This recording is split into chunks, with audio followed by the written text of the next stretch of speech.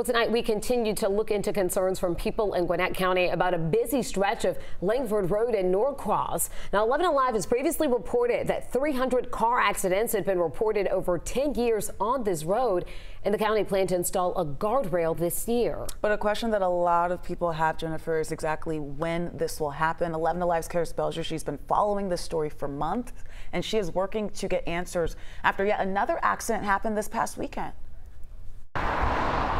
Hundreds of cars make their way along Langford Road every single day. Jeffrey Alvarez tells me his concern is not the number of cars, it's how fast they're going. I think I've witnessed 4 incidents.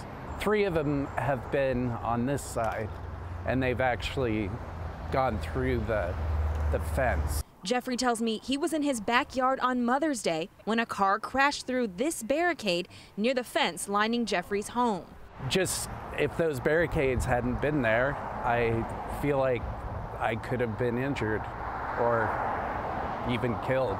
11 Alive previously reported more than 300 accidents have happened on Langford Road between North Peachtree Street and Buford Highway over the last 10 years. Gwinnett County officials told 11 Alive in December a guardrail would be installed this year. The most recent accident has neighbors wondering when that will happen. These orange barricades showed up after our last report in December on the accidents here. I thought that this was their solution because they haven't exactly been proactive with handling this whole thing.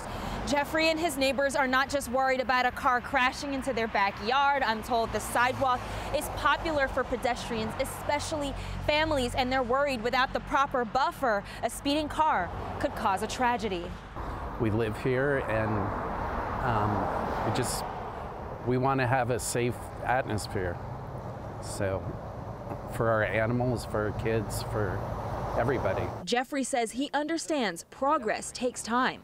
Right now, he just wants the county to give his community a firm deadline. Kara Spelger, 11 Alive News.